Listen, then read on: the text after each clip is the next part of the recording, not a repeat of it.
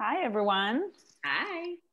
Ayesha, I wanted to maybe start by asking you a little bit about who Shasta is and how did she become who she is? Well, Shasta is a pop diva superstar. Her roots reign. She comes out of Louisiana. She's this amazing glamazon sort of pop diva persona, but she's also someone that people can connect with in a very human way, using topics that people can relate to, that people often also don't really hear about through music. You know, a lot of times people don't address like insecurity, like in a song, in the way that she does it. I'd love to hear how first the concept and the format changed throughout time, and then also about afterwards about the collaboration of you all. And the idea was to make a performance that was Shasta in a way that we haven't seen her yet, diving deeper into subject matters that were more political, sort of more personal.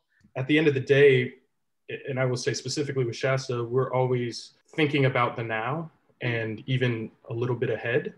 So it would have been kind of a lie if this time came and we didn't address it or didn't even utilize it as a part of the framework. The purpose of Shasta is to kind of shed a light on some of those spaces that people are embarrassed about talking about or thinking about for themselves, but doing it in a way that, it does use humor, but it's not necessarily making fun of you or making fun of the situation. It's just another way of looking at it. Mm-hmm. And lockdown, also with BLM movement, everything that was transpiring over the summer, we kind of collected a little bit. That residue is in us, it's on us, it's everywhere. You know what I mean? It's not even residue. We're kind of in the thick of it always. And it still very much feels like that.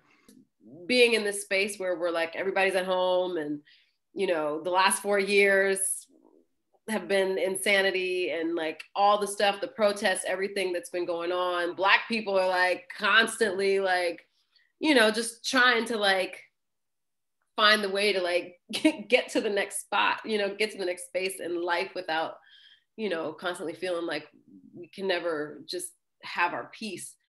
There was this really funny article of this writer, Ernest Owens, where he describes doing therapy virtually, and how one of the sessions, after not having gone for a moment, one of the first sessions after being in lockdown for a while, he said that his therapists were like, "Wow, you look really good. You're almost glowing." And the article takes this really funny turn where he describes his glow as being the result of not dealing with microaggression every day and not being on the ground to experience that thing that, quite frankly, people of color experience, women experience every day, all day.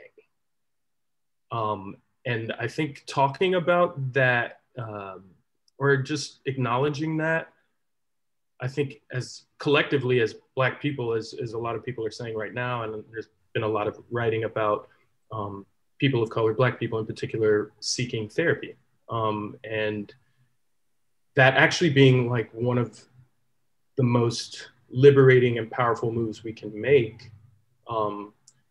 Not even just seeking out the therapy, but openly talking about the desire, the need, the search. The way we think about it is like, well, who am I going to talk to? This is me personally, is who am I going to talk to? Can I talk to someone that looks like me? And so that's kind of how it all opened up, just like kind of having a humorous approach to the idea of searching for a therapist or therapy. Also to, trying to play with this idea of therapy, but also not necessarily being like on the nose and not, it's like it could be, we thought about it could be like considered just like meditation and like take people through a meditation. It's like, is that what we want to do? Like, so we explored as different types of therapies, and we're like, well, how can we shape it so that we're playing with these different types of therapies, and how can we, use them to inspire what we're creating? And that was sort of how we kind of went into it. And then also with David, introducing David Saint, our wonderful video artist who came into the process. We were like, okay, we have to figure out how to do this digitally. And it's like, I'm not that person. Justin's not that person. The experience of joining you guys was for me, what made it so significant is considering the time that we are going, everything that we're going through in this time. And I really was, I've been bunkered in with my family the entire time. And I didn't have an avenue to express myself. I didn't have that, you know, and I feel like you guys actually brought the therapy to me, you know, and once I was able to like feel everything that you guys were emoting in what you guys were creating and the direction you guys were going, it was so easy for us to kind of just like hit the ground running. It felt very collective from the very beginning, I have to say. And something that I was wondering is right now, I think something that we're all asking ourselves is like, what's the future of performance? What's the future of the arts, et cetera, et cetera. But I think that what you're bringing is also what's the future of a process. Yeah, I think for Ayesha and I, we generally are working with more elements at a time. Generally, we would work on music, bring that into another space, and then develop music more according to some physical parameters, or like we would be playing maybe with a little bit of lighting and there might be another DJ or something like that. But at this one came down to us having space and time and budget for us to be really in cahoots and to really scale down. We did end up reimagining a thing, and very specifically an audio and visual experience that doesn't feel like you're getting shortchanged or doesn't feel like some variation on live performance. Because at the end of the day, like what we capture is performative audio wise. It's there's so many things happening in terms of the textual layers and whatnot that I think people will have an experience and an experience of liveness that they also are kind of implicated in and kind of are responsible for. And that's the cool thing about something like this too, is one could like be tucked in their bed and watch it and maybe jump out when, you know, Shasta directs you to do a little bit of workout. But there's also a way in which you could literally be super crazy in your room or in your house and turn up the stereo really loud and have equally as fun and maybe insightful of an experience as any other kind of mode of listening.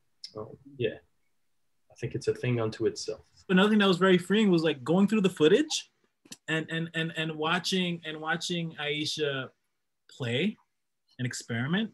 You know, that was also another thing that lent itself to playing as well, right? And experimenting, you know, because in between the takes, you know, what you don't see are the moments where she's just in and out and she's just trying new things and expressions and emotions, and you're just dipping and diving, you know, and it's just watching that happen. It also like lends itself, you know, to me as well. I know that you decided to kind of format the piece in chapters, and that each chapter is looking at a different type of therapy. And I would love to hear a little bit more about that. And how did you choose to go on this? We went down Google rabbit hole searches for different types of therapies and therapies that we thought would be like interesting or funny or like can give us a lot of space to create within. Thinking about people actually doing these things, and thinking about what things were kind of like felt fun for us, but also seemed to work well with sound and visuals. So thinking about things like color therapy and chromotherapy and even wilderness therapy was like we just kind of picked I guess a Thanksgiving plate of therapy ideas. I personally think it would be fun for people to know that, not just fun, but useful for people to know that there are a lot of us out there who are trying to get help, and not just because something's wrong, but because things could be better, or they could be more understood. And I think that's at the base of what I'm kind of after right now. It's like precision and clarity. I know that I would just like to share that. I just hope people, you know, can enjoy, watch with an open mind, and just let themselves be a part of the experience and kind of let the music and the visuals sort of just lead them into space to open up to whatever it sparks, you know what I mean, on the inside. And if it's a healing process, great. And if it's some parts of it are funny, if it's offensive, if it's like whatever, let it be what it is and just enjoy the ride, you know. Ditto.